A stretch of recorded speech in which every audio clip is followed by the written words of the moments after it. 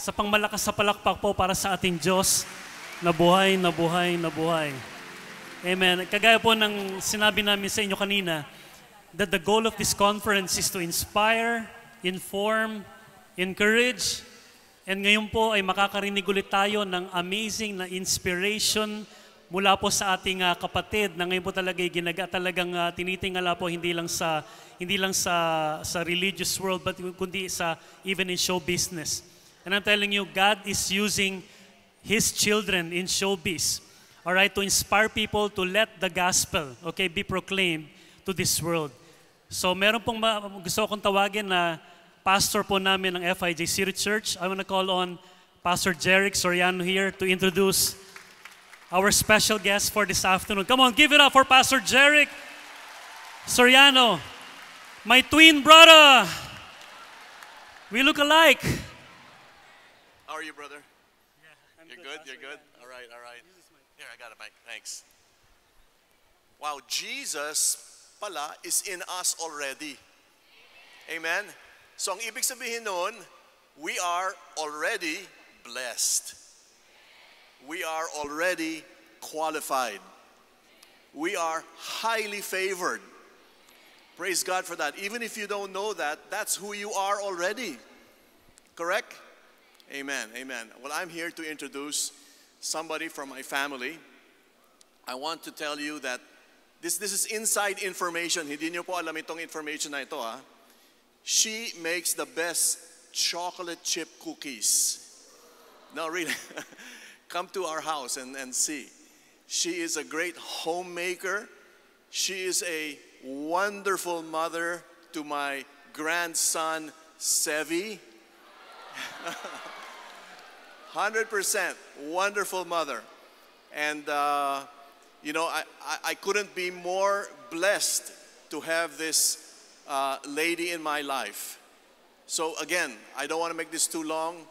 I want to introduce to you my daughter in grace. Amen. Ladies and gentlemen, Miss Toni Gonzaga.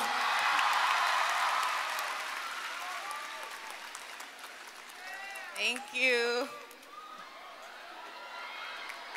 Hello. Hello. Thank you, Dad. Hello. Siya talaga yung kamukha ni Sevi, no? Si Pastor Jeric, si Daddy Jeric.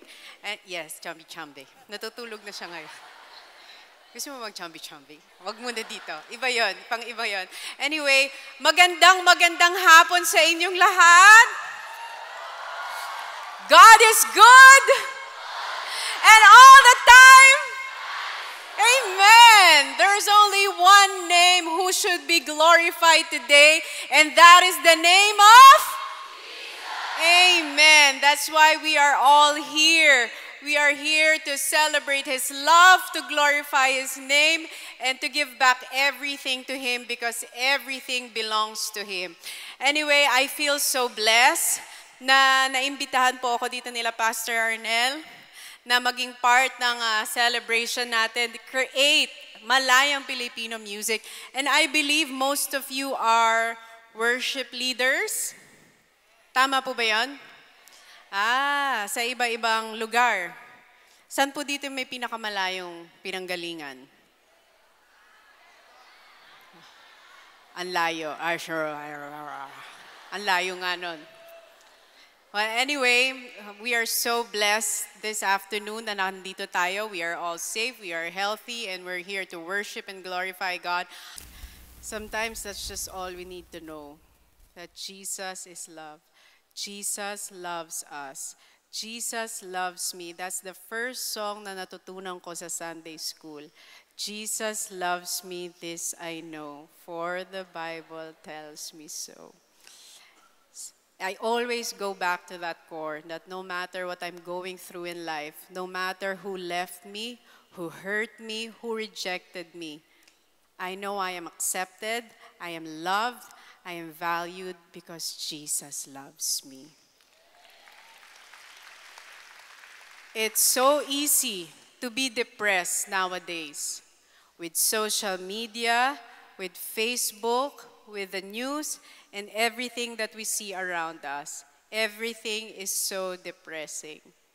So we keep looking for answers here, we keep looking for answers there, we keep looking for answers on the phone, in our laptop, but all we really have to do is look up. Because when you look up, you will realize that someone 2,000 years ago who lives in heaven went down on earth to die for you so you can live with him. And that's how much he loves you. So don't ever feel like you're worthless. Don't ever feel like you have nothing to offer. Don't ever feel like you're just here on earth for nothing. Because each and every one of us has a purpose, okay? I always have no confidence in sharing my life testimony because I felt like it's not as strong as the other testimonies. And then I continued living on earth and nabuhay lang ako. Sabi ko baka may mga pagdadaanan pa, baka masubok ni God. And then ayun, nakarating naman ako ng 34 years old. 34 years old na ako ngayon. Ayan, mukha lang 33 ano. O 32, hindi. 34 years old na ako. And for everything that I've been through, I believe that God has a journey for each and every one of us that we can use as our testimony. Our tests that we have been through can be our life's testimony. Anyway, kasi nung bata nga ako, wala lang akong talagang pangarap kung di kumanta. Yun lang ang dream ko noon. Kaya nakita nyo naman, kumakanta ako kanina. Laging ganon. Kaya, basta gusto ko lang talaga kumanta. Yun lang ang dream ko. Gusto ko lang maging singer. Kasi sa Taytay, lahat ng singing competitions na panalunan ko. Noon. Totoo yan. Pero totoo naman yan. Para nun hanggang sa dumating sa point na yung Ripesa, merong Ripesa noong 1991, naban na ako sa Ripesa. Rizal Primary School Competition. Hindi na ako pwedeng sumali kasi every year ako yung nananalo. Ano yun? Parang provincial competition ng mga school. Tapos may singer. So lagi ako nananalo. So sabi ko, wow, ako talaga ang singing sensation dito sa amin. Ako na talaga ang ano dito, mahusay umawit talaga. Yun talaga yung tingin ko. Siyempre, pag bata ka, yun ang tingin mo sa sarili mo. Pag nananalo ka, nagkaka-trophy ka, so you feel like, you feel so pumped up. Parang, ito na ang gusto kong gawin sa buhay.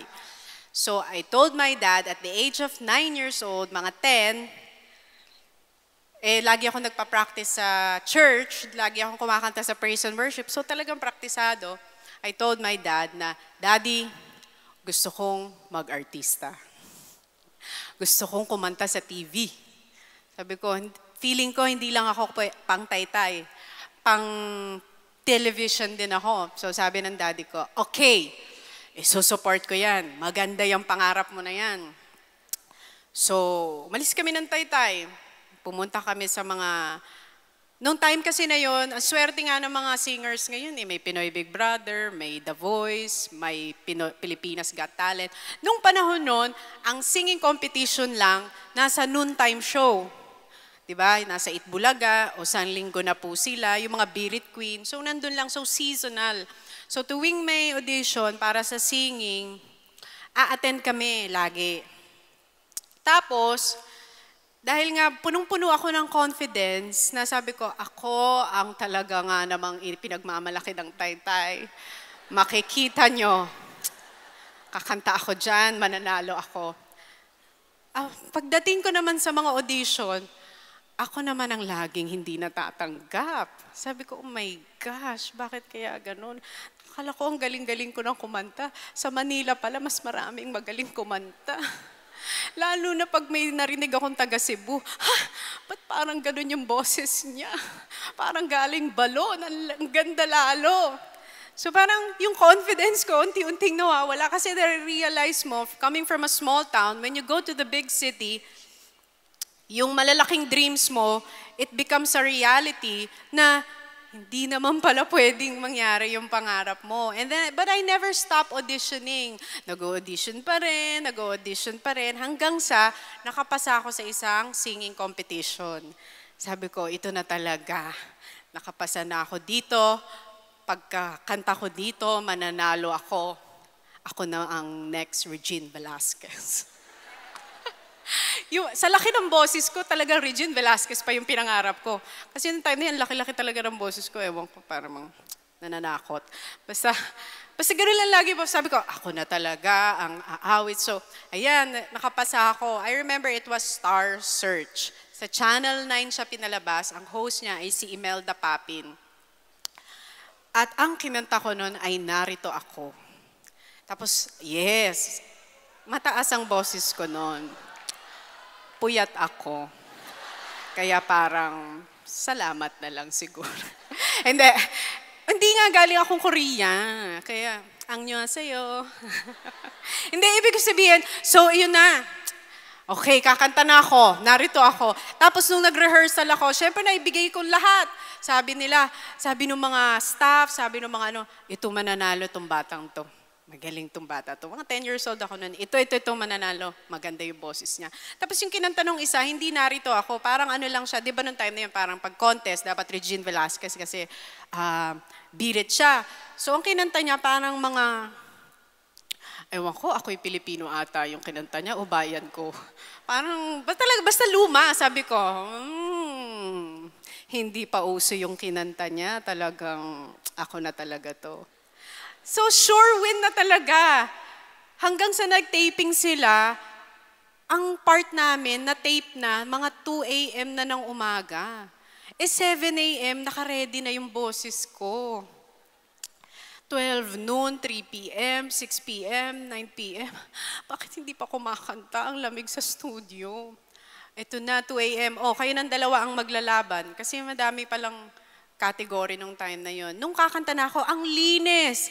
Sobrang linis. Pagdating sa puso't isip ko ay isang, yung di ba may ano yun may ganun yun Di ba? Alam niyo ba yung narito ako?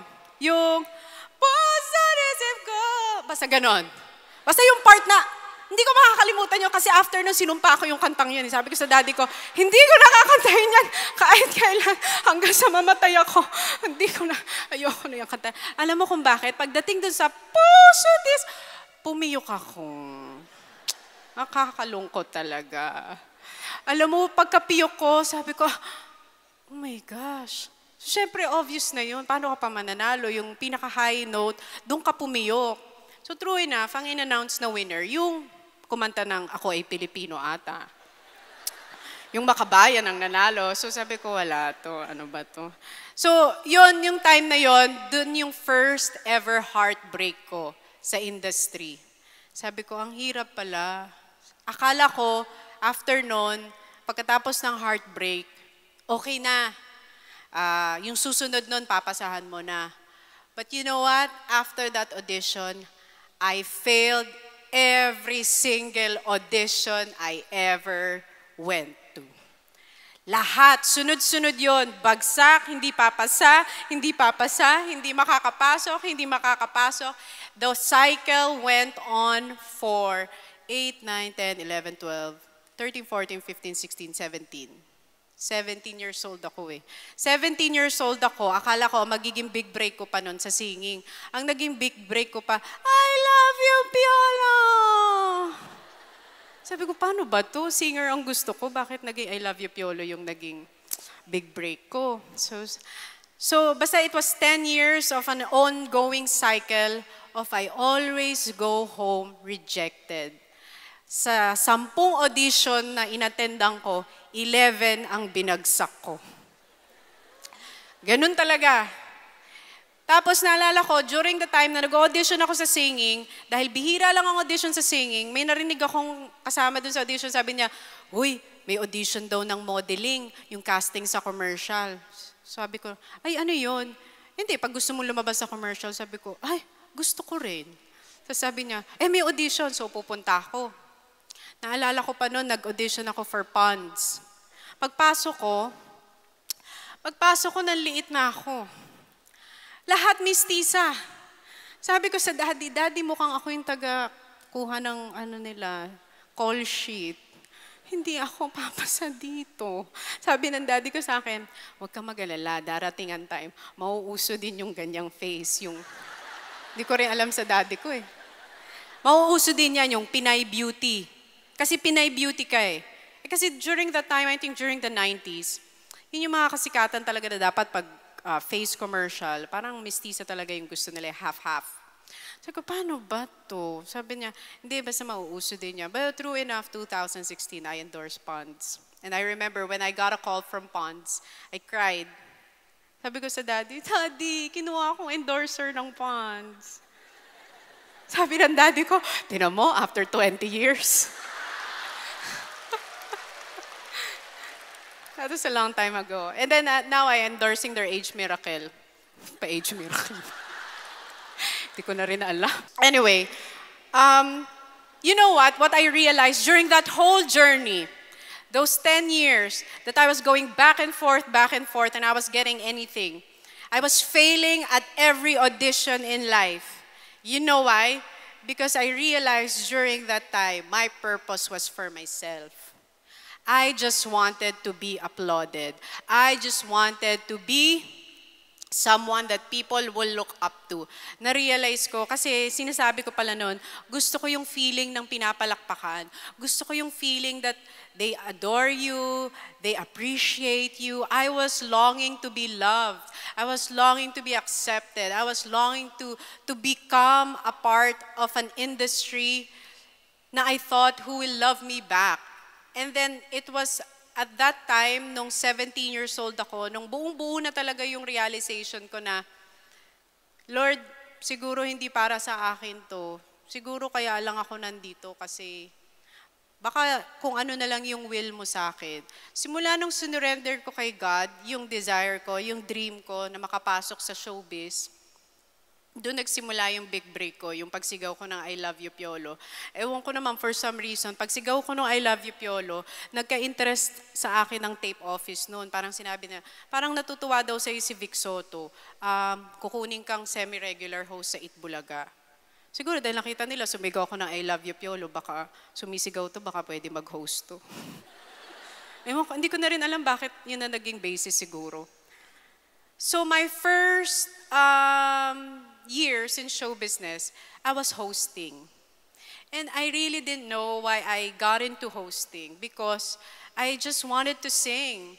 I just really wanted to sing. And I kept asking my dad. And then my dad would always tell me, many are the plans in a man's heart, but it's always God's purpose that prevails. God has a purpose for that, kung bakit kanya pinag-host. Sabi ko, hindi naman ako marunong mag-host. But at that time, you know what, hindi ko rin na-share sa inyo eh. Kaya siguro ako naging multimedia kasi mahirap ang buhay. So, kumbaga sa katulong, dapat all around ka. Hindi ka lang nagluluto, naglilinis, naglalaba. Di ba? Pagpapasok ang katulong, anong ginagawa mo? Nagluluto lang. Ay, hindi pwede. Dapat all around. So, nung pumasok ko sa showbiz, yun ang isipan ko. Dapat dito para akong all around maid. Kaya ko magluto, maglaba. So pag sinabi nilang, pag nag-audition ako noon, what can you do? I can sing, I can host, I can act, I can model, I can do everything. Wow! Ganyan lagi ko sinasabi, I can do everything. Pero sa loob-loob, hindi ako marunong umarte and mag-host. Pero buo lang yung confidence ko. There's so many realizations. May pupuntahan tong testimony ko, maniwala kayo sa akin. Para lang magulo siya, pero may pupuntahan siya. No, seriously. No, because you know what? I realized my confidence at that time was inside myself. I put my confidence in myself, and I forgot to put my confidence in Christ. When I was so confident about myself, God stripped off everything that I have to make me realize that you cannot do it on your own. Because your talent alone will not bring you to places. I will bring you to places because I gave you that talent. Yun ang na-realize ko. In life, sabi ko, kaya pala That's what I also want to ask you now. Where are you putting your confidence? Are you putting your confidence in your bank account? Are you putting your confidence in your spouse? Are you putting your confidence in your child? Are you putting your confidence in your career? Do not put, yan ang sometimes pinakamalaking misconception or confusion natin sa buhay. We put our confidence in wrong places when we should just put our confidence in Christ. Hindi ba? And ako, I fail on that every single day. And thank God for my husband. He always reminds me that. My husband is the most positive, most encouraging, most wonderful. Okay. No, because really, seriously, I realized in life, God gave me Paul because he's the person I need who will lift me up in times of, because I'm a worrier and I can't stop worrying about things. I know it's bad. And my husband will always tell me, you read the Bible 13 times. Back to back, cover to cover. Kasi nagsimula ako magbasa ng Bible 2004. Tapos, naging ritual ko na siya. Wow, ritual. Naging habit ko na siya na kailangan in 1 year makatapos ako ng isang version ng Bible. So, laging ganun ang ginagawa ko. But my husband will always tell me, nagbabasa ka but you're not putting that into heart. That's why talagang napaka-important ng partner that God chooses for you. He will either break you or He will either make you. And I'm very blessed that Paul is always making me into a better version of myself. So, I was known for the first 5-6 years of my life as a host. I did Eat Bulaga, then I transferred to ABS. I did What's Up, What's Up. I don't know if you remember that. What's Up, What's Up. I did MRS hosting. I hosted an ASAP. And then later on came the singing.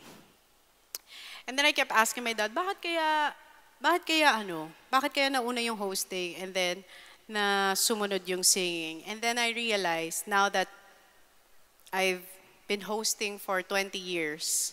I'm celebrating my 20th anniversary in show business next year. So almost 20 years na ako nagsasalita.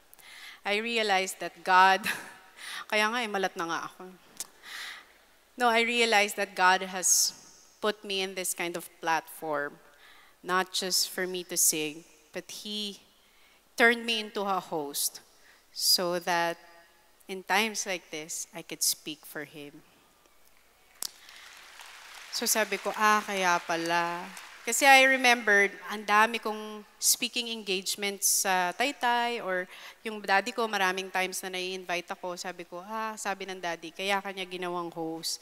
Dahil bukod sa pagkanta, gusto niya magsalita ka for Him and how He changed your life and how He touched your life and how He was with you throughout your whole journey. So I just wanna, so siguro basically what I really just wanted to share with each and every one of you is that sometimes God will destroy our plans when He sees that our plans are going to destroy us. Do you get it? Have you ever planned your life and then realizing lahat ng plano mo hindi natuloy? Na-experience nyo na yun, basta pa ganito. Tapos lahat hindi natutuloy. You know why? Because God sees, probably knows, or He doesn't probably, but He knows that what you're planning for yourself is going to eventually destroy you. And we all know that. My plan for you is to give you hope and a future and never to harm you. God always has better plans in our lives. And you know what? If He was able to do it for me, the more He can do it for each and every one of you. Because God doesn't have favorites. We are all His children. We all belong to Him. And if He can answer and fulfill my dreams and my prayers, He can do the same thing with you. You cannot tell me na, ano ba yan? Paano pa matutupad yung dream ko, Toni? Diyos ko, gaganong pa kayo. 50 years old na ako. Ano pang dream ang matutupad sa akin? But anything is possible with God. What I'm saying is, your breakthrough is not determined on what age you are right now. Your breakthrough is determined by God and God alone. Because He doesn't have a time frame. If you will only read the success stories of the one who started McDonald's, Microsoft, and everybody else, they didn't become a millionaire or a billionaire at the age of 20, 21. Basta iba-iba yung time frame sa atin ni God. So maybe that's what I'm saying. And also, I was listening to my favorite pastor yesterday. I was listening to his preaching, and I felt strongly about what he said because I felt that's what happened in my life. Na he said, shallow values produces empty victories. Ang lalim, no? Pero totoo yun. Kapag mali yung reason and foundation ng ginagawa mo, when you reach that pinnacle of success, you will always feel the emptiness and that void that nothing or nobody can ever fulfill because God was not the center and the foundation of that dream that you built.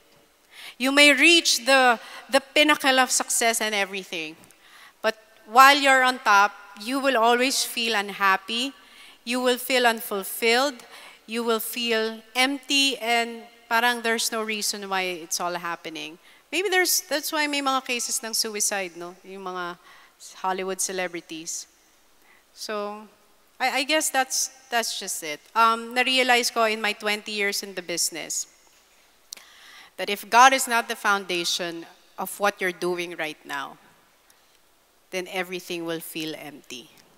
But if you wrapped it around God's will, God's purpose, and what really God wants to happen in your life, there's so much peace in your heart because you know you're at the right place, at the right time, where God really wanted you to be. Diba? So with that, pwede bang umawit pa akong isa? Ayan. No, kasi, di ba, puro worship leaders kayo? Mostly ba, worship leaders? Ayan. And I always sing this song because I believe na that's what we all do as Christians. We always stand up for Jesus. Well, the title of the song is Stand Up for Love. And I think for us, love means Jesus Christ. The biggest definition of love for each and every one of us is Jesus. Because Jesus is God's love, it's God's manifestation of his love for us. And that's what we all do. We all stand up for Jesus and we all stand up for love because that's just our purpose here on earth. To glorify him, to give back all the praise and honor to him. Because truly and really, everything came from him. Amen. God bless. God bless sa inyong lahat and be blessed throughout the whole day, the whole week, the whole month, the whole year. Ha? Ano yan? Pastor, ikaw naman daw. Pastor Arnel naman daw. Do Thank it. you so much, Toni. Alam mo Thank you yung very much. Baby Shark. Baby Shark. Yun ang kakantayin. No, thank you very much for inviting me. I also go to FIJ Church sa Bellevue. Yes, whenever I get the chance to, we also attend there. Me and my family, si Paul and Sevi. Yes. Let's all stretch our hands to Sister Toni right now. Let's just pray for her. Father, we just want to thank you for your goodness and favor. Panginoon, kay Toni, maraming salamat because the place that you put her, Father God, is the perfect place that she needs to be, Father, at the center of your will, Lord. And we continually declare, Father God, that she will continually shine, Lord, in her career, Father God, to just continually proclaim your amazing grace and love, Father God. Maraming salamat because you will use her some more, Lord God, to just focus people's attention, Lord God, on you alone, the author and the finisher of our faith. We just want to thank you for the divine health. Thank you for the wisdom, Lord God. Thank you, Father, for a happy family, Lord, a great future ahead of them and the direct Paul and Sevi. Maraming salamat, Panginoon, for just bringing her right now, Father God, to once again inspire us, Lord God, to look to you, Lord, and your goodness for us. In Jesus' name we pray. Amen. Amen and amen. Thank you. Thank you. God bless all of you. Toni, thank you so much. Thanks so much. Thank you. Wow. Andyan na lang.